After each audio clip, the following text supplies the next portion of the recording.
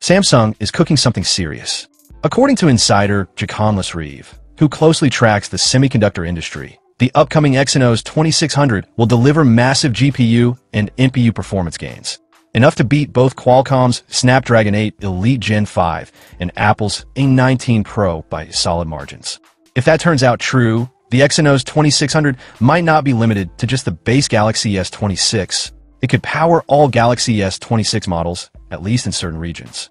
Leakster Ice Universe also backs this up, hearing from sources that Samsung plans a 50-50 split between Exynos and Snapdragon chips. Here's how the numbers stack up.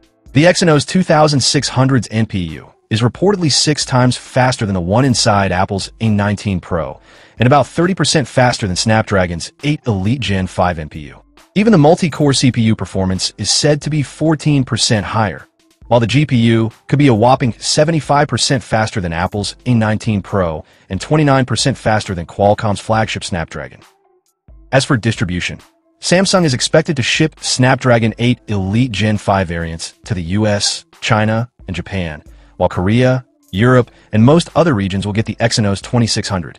Interestingly, Samsung's foundries are also reportedly manufacturing Snapdragon 8 Gen 5 chips using their own 2nm GAA node, the same one the Exynos 2600 uses first. So in a way, all Galaxy S26 phones might end up featuring Samsung-made chips, whether Exynos or Snapdragon. And yes, Samsung's lineup is shifting too.